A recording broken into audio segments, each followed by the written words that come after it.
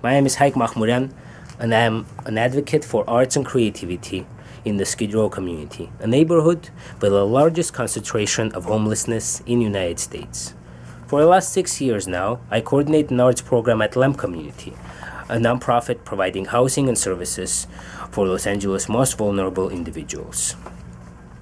Our arts program is dedicated to providing a creative space for people undeterred by homelessness, extreme poverty, or mental illness.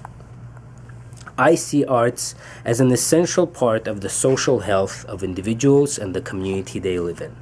My project is to advocate for a dedicated community art space in the Skid Row community that will bring people together, encourage collaboration, and give the resources for the individuals to tell their own stories. Thank you.